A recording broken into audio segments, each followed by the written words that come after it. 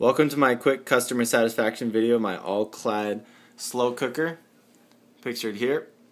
I bought this slow cooker about 2 years ago from a local kitchen store. I used it a couple of times, but then I had to put it in storage for a year because I was deployed to Iraq.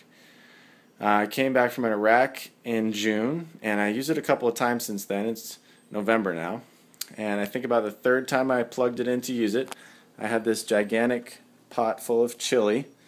And I plugged it into the wall, just like so, and here's what it does. It's completely useless. You can push all these buttons, nothing happens. So I monkeyed with it for a little while, and I called All-Clad customer service. They checked the serial number for me. Of course, I'm just outside my 2-year warranty.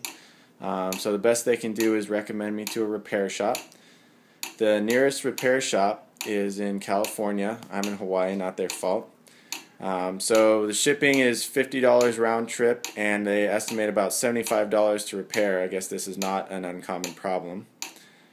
So $125 repair bill for a $200 crock pot.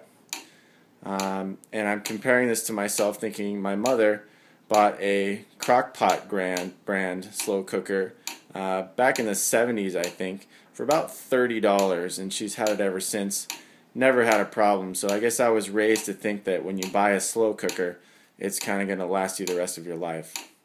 So I just want everybody out there to know this is what you can expect when you invest in the top-of-the-line All-Clad slow cooker at your local kitchen store.